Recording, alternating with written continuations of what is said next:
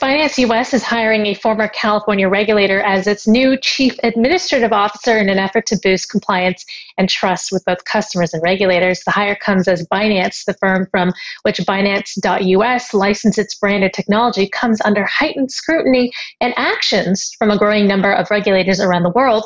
Joining us now to discuss is Brian Brooks, CEO of Binance US and former acting comptroller of the currency.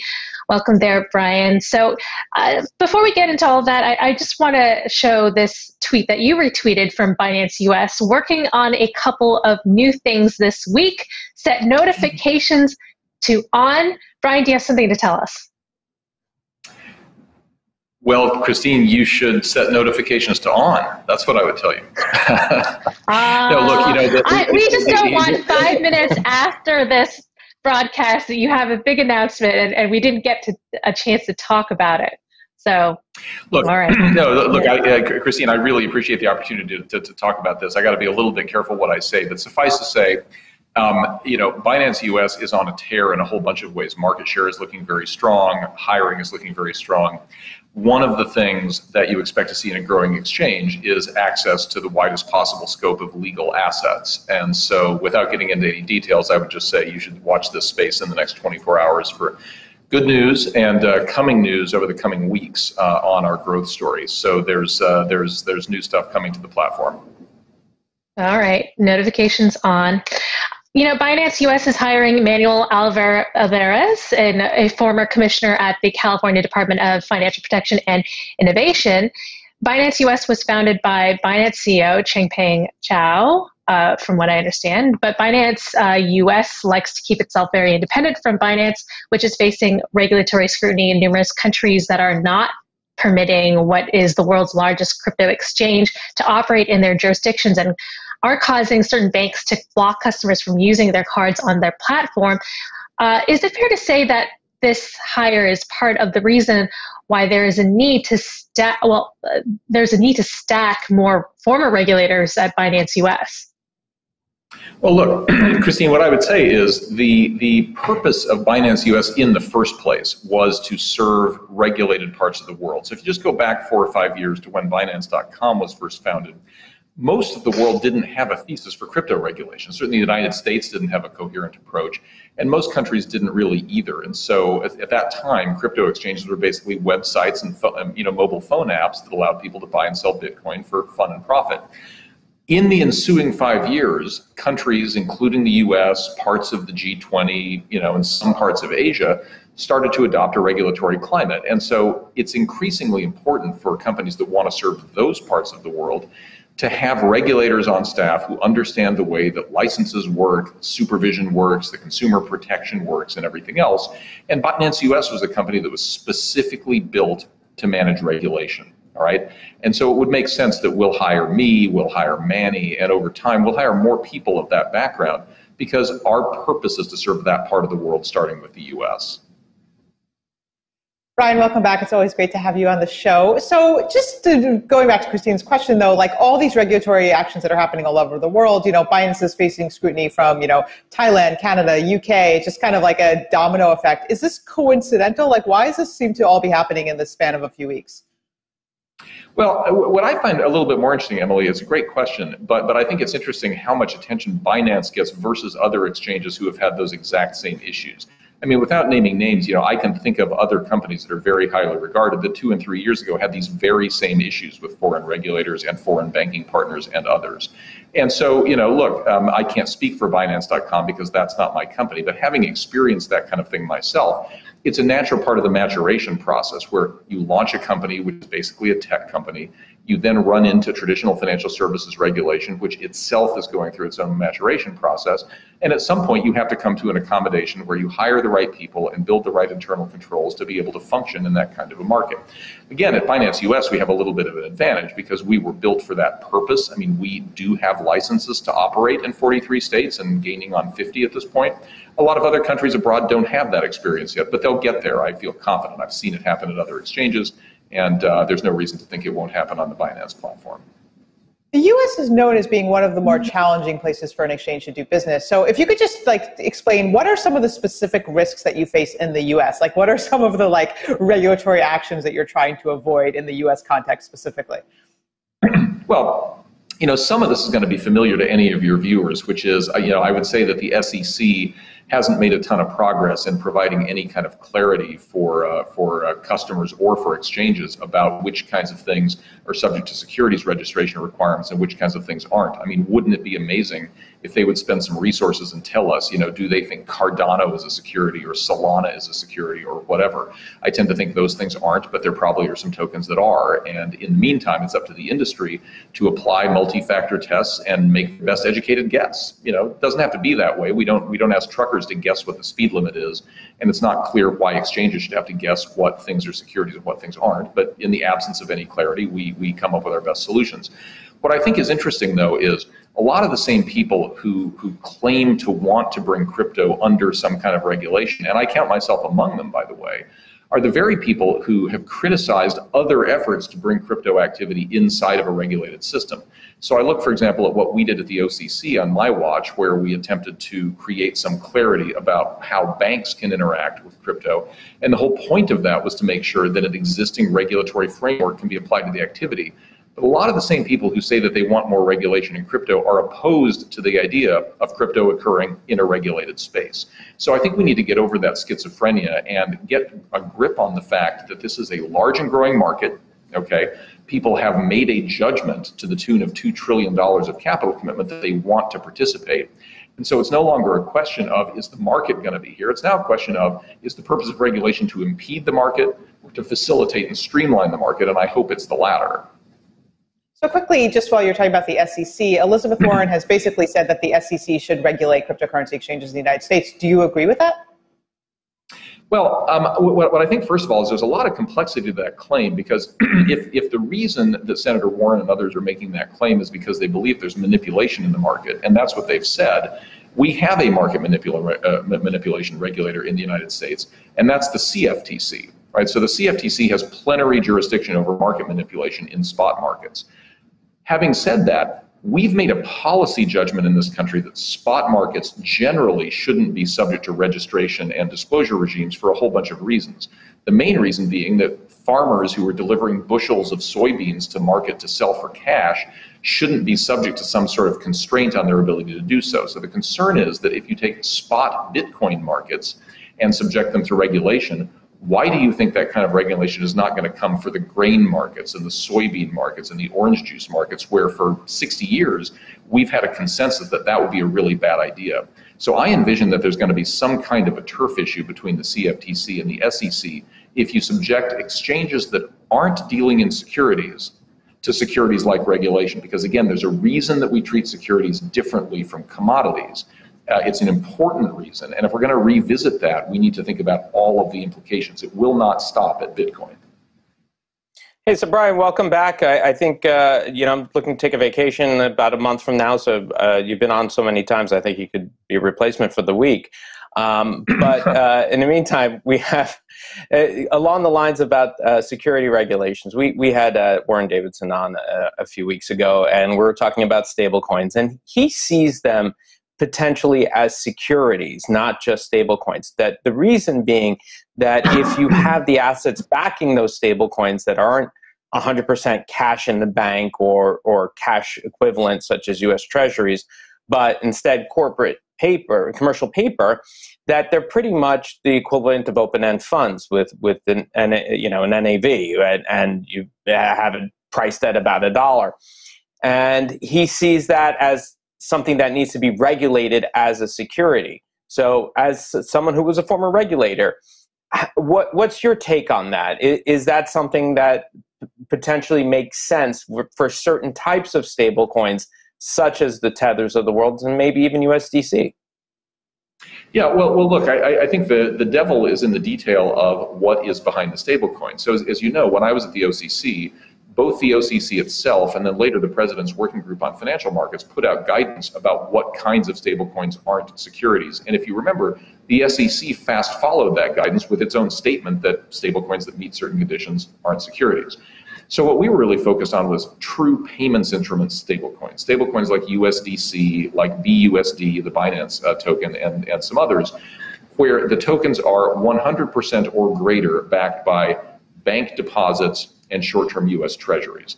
And I don't think there's a lot of argument that that kind of stablecoin isn't a security. That kind of asset really is just like a prepaid card. So if you think about the Bed Bath & Beyond card that you buy at the grocery store checkout counter, nobody thinks that that is a security. That's something that you add $25 to, and now it's worth $25. And the fact that there are dollars in a bank account backing the redemption doesn't mean that it's a security. The purpose of securities regulation is to protect people from mismanagement. And so I think the point that Congressman Davidson was making, Lawrence, and that you're making, is if you have a stablecoin that really is more like an exchange-traded fund or a money market fund. In other words, somebody's making a bunch of investment decisions about what's behind that, and the redemption rights depend on how well the management team does that. Well, right, that feels a lot like a security. Then you need to know, who are these managers, and are they good guys or are they criminals, and do they have a history of fraud or not, and what are the assets? So I differentiate the stablecoins that comply with the OCC guidance we put out, which are clearly not securities, with other kinds of things which are, as you say, backed by corporate debt, backed by a series of long-dated bonds or some other things, in which case maybe you're dealing with an ETF, I don't know. But I think in the end, the role of stablecoins in the crypto ecosystem is to have a price-stable unit that never requires you to leave blockchain, and that ultimately is going to mean fiat-backed stablecoins that are price comparable to the dollar.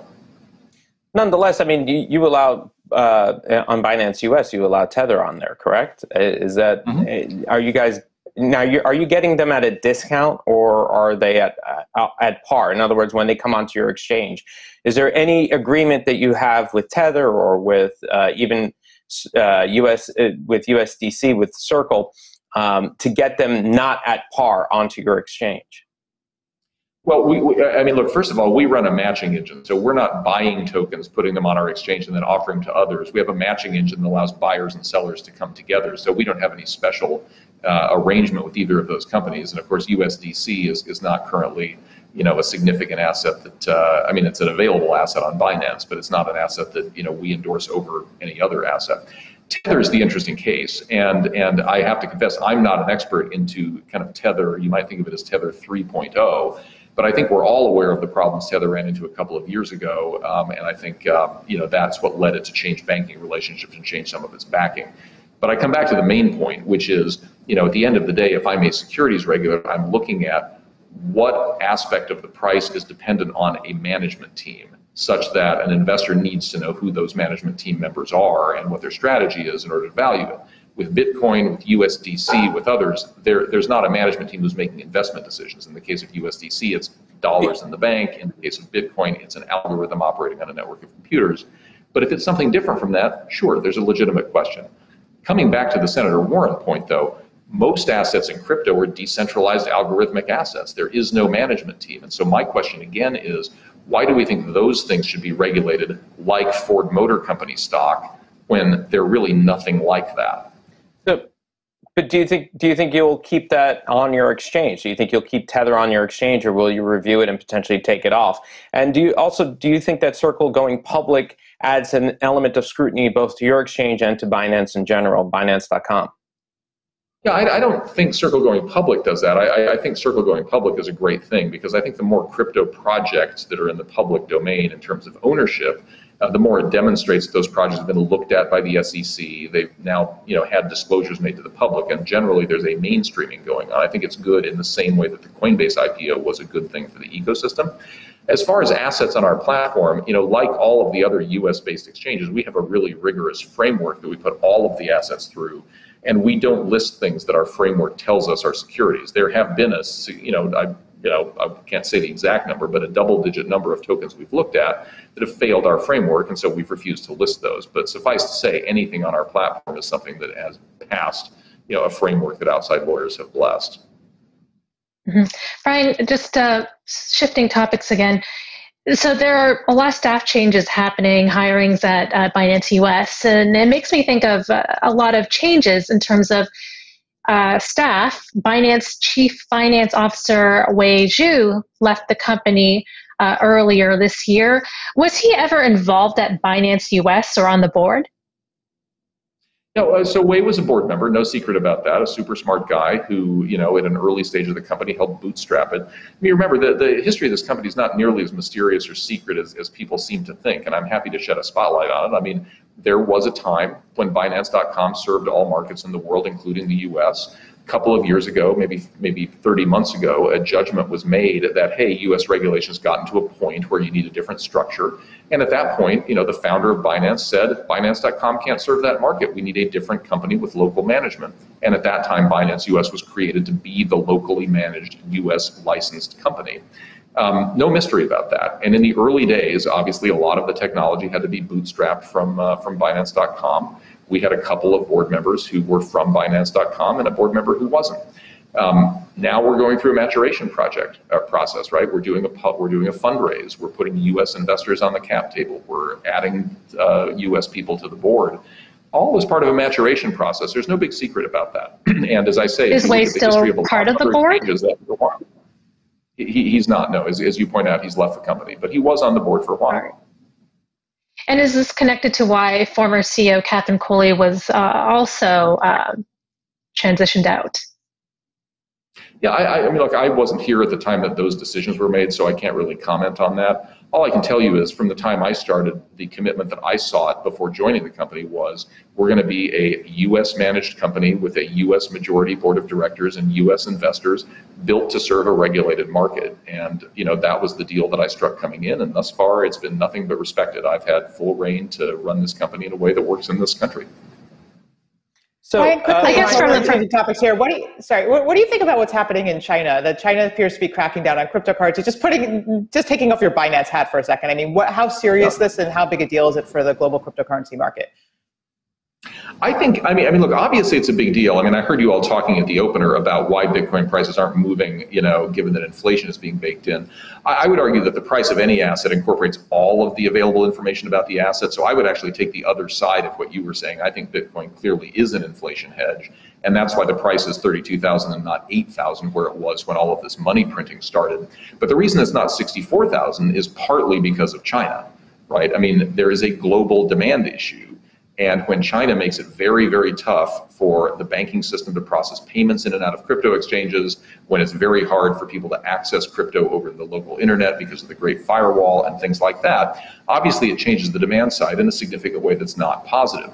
What I think the most important thing about the Chinese moves are, though, is it illustrates an interesting choice for the U.S., which is there's some forces in the U.S. who seem to want to take a China-like approach to Bitcoin regulation, which is China has banned Bitcoin or at least made it very difficult to buy.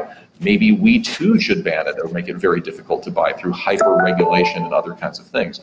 My thesis is there's an authoritarian way of handling economic policy, and you see that in China, and there's a market approach to handling the economy, which is historically what you've seen in our country.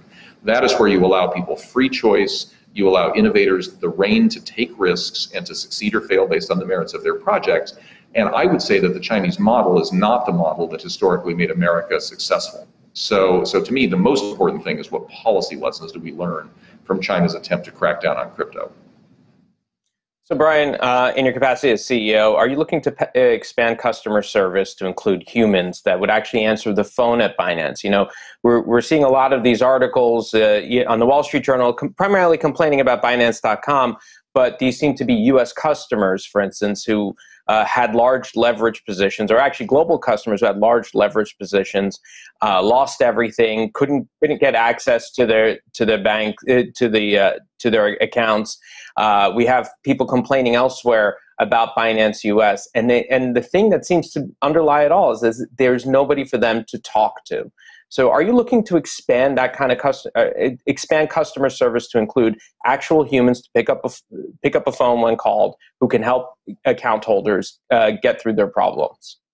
Yeah. So Lawrence, I am really, really glad you raised that issue. So the part of me that wants to point out that in the most recent study of customer support, it was a different exchange in the U.S. that had by far the largest number of customer support problems, and not us. But I'm not going to go there, because I think the more important part is we have a huge customer support challenge at Binance US, and I am very aware of it. So on your point about getting somebody to pick up the phone, my head of customer support is going to kill me when I reveal that we have now launched live chat. That is an innovation that we launched last week, and we're seeing enormous uptake on it. So that is something that, you could argue we should have done 6 months ago, but it's now live, and it is solving problems in a way that we could never have done when it was purely done through electronic tickets submitted to the portal. It's a great point. And I will also tell people that come October, we'll be fully functional with our customer self-service application on the app, which will allow people to do things like reset their two-factor authentication when they've lost their device.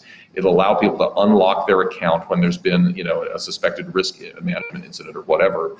And so I think by the time we get to October, we will have not only had live chat for several months, which is now live, but we'll have a self-service feature that will solve the large majority of issues.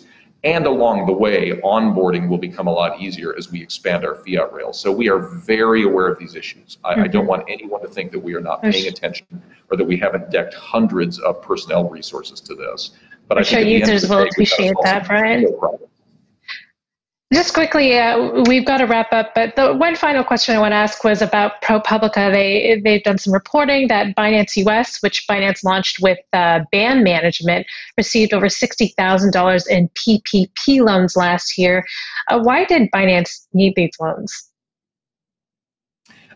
Look, I wasn't here at the time, so I can't speak to what the thinking was. I mean, I think at the time that like Ivy League universities, major corporations, all kinds of people in the middle of a crisis applied for PPP loans. Some of those people gave them back. Others of the program had, very few constraints on all of that. So I don't know is the answer, but I also know that lots and lots of businesses, large and small, qualified and applied. You can make judgments about whether that was the right way to design the program, but I don't. I'm sorry? Would you be paying it back? I spent no time on that at all. So my understanding, actually, I'm just being told, is it was paid back. So thanks for asking.